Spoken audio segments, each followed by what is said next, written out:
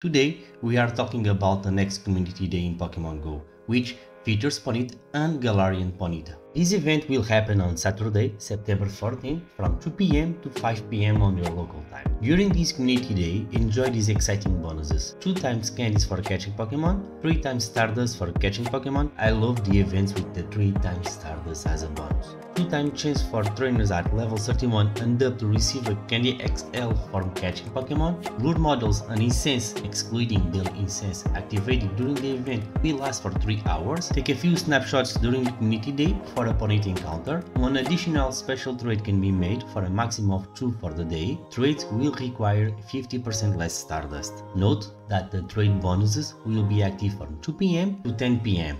As always, we will have field research tasks, so complete them to earn rewards like Great Balls, Ultra Balls, Pineapple Berries, and Stardust. You will also have a chance to encounter Ponyta or a Galarian Ponyta. Keep an eye out for a special Pokéstop showcase featuring Ponyta. This showcase can offer a second rewards, so don't miss out. Collect an event team stickers by spinning Pokéstops, opening gifts, or purchasing them from the in-game shop. 2 community day bundles will be available during this event. For 1,350 Pokécoins, you will get 50 Ultra Balls, 5 Super Incubators, 1 Elite Charge TM and 5 Lucky Eggs. For 480 Pokécoins, you will get 30 Ultra Balls, 1 Incense, 3 Super Incubators and 1 Lure Model. As usual, you can buy a Community Day special resource. For $1, you can buy the Ponyta and Galarian Ponyta Community Day exclusive special resource. This $1 special resource, it's not a bad deal because you can earn Incense,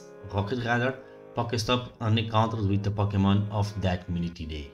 After the community day, enjoy special 4-star raids featuring Ponyta and Galarian Ponyta. These raids will be available from 5 PM to 10 PM. Note that you can only join these raids using passes or premium battle passes. Remote raids are not accepted. Defeating Ponyta or Galarian Ponyta in a 4-star raid will spawn more of the same Pokemon around the gym for 30 minutes. These additional spawns will have the same shiny rate as during the community day. The Pokemon moves that's coming from Comp Day will be Wild Charge.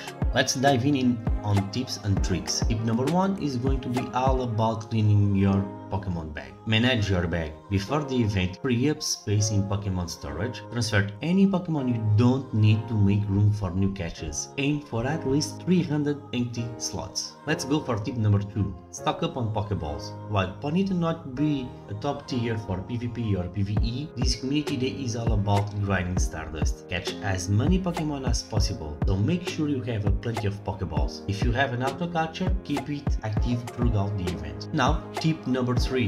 Maximize spawns. Use Star Piece, Incense and Lure models to attract more Pokemon to your location. Additionally, take advantage of the Palkia Adventure special rank effect to increase spawns radius and encounter more Pokemons. Tip number 4. Maximize your gains with Mega Pokémon. To boost your candy and XP earnings during the community day, consider to use a Mega Pokémon.